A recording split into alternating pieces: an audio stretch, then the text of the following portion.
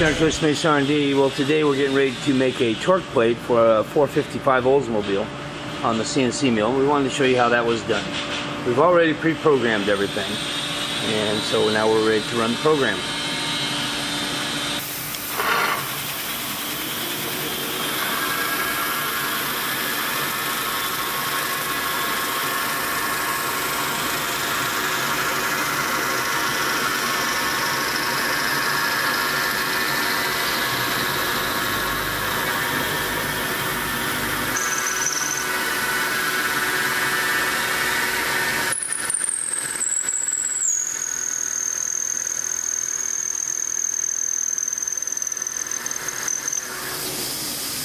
Our Z depth is too great.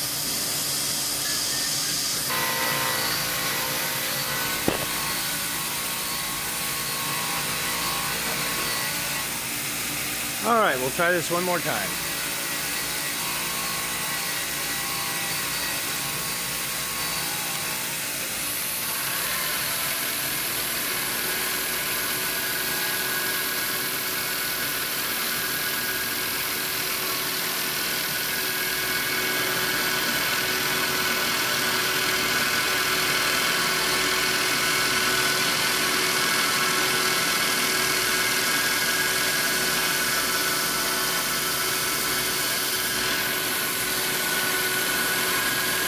Looks like that got it.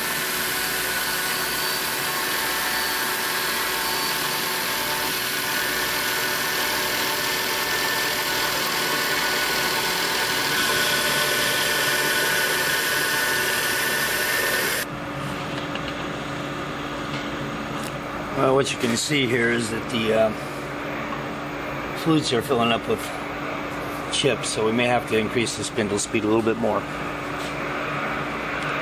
Alright, there we go.